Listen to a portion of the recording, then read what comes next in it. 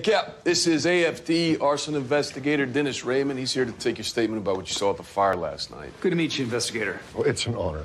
I've been following your career since you got to Austin. So, according to Captain Ryder's IR, upon leaving the structure fire at 1840 Pecos Thursday, you stated that you were certain it was arson. That's right. Can you walk me through what led you to that conclusion? But first, maybe start with how you arrived 5 minutes before the fire company. I was in the neighborhood. I was at a coffee shop getting a green juice. Yeah, he drinks that stuff by the gallon. Small thing. If I'm not mistaken, the textile shop is 3 blocks in the opposite direction of your home from the coffee shop. So why were you headed that way? I was listening to the Austin FD 911 app. May I inquire as to why? For fun. But anyway, I heard the call come out, and I got to the scene as fast as I could, and right away I felt something was wrong. Oh, you felt it? Yeah? Felt it in your gut? Yeah, the fire was too fast, too quick. And then I saw him.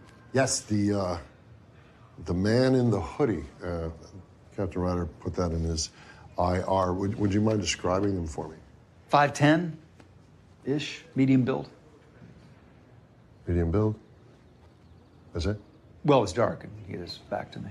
So how do you know it was him? Well, I don't, but I know the profile of an arsonist. And what would that be?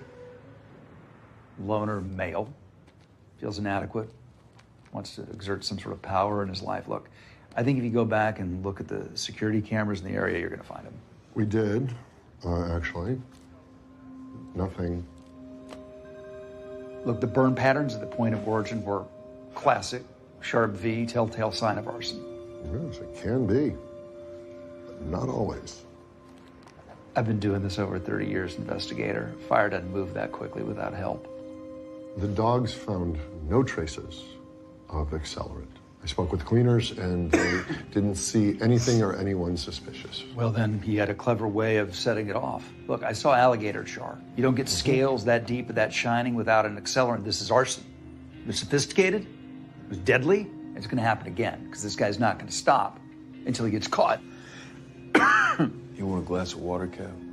No, I'm I'm fine. It's just my lungs are a little tight from the surgery.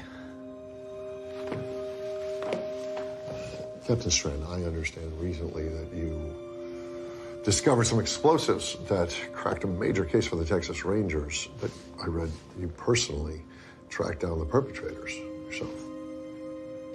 Well, I was just trying to help my son. Still, that must have been a thrill, right? Imagine it might be tempting to want to break open another one. I mean, with all the free time you have on your hands. Yeah, look, this isn't about me getting a new hobby. If you go back to that scene, you're gonna find something. I promise you, we will leave no stone unturned. Thank you so much for coming down.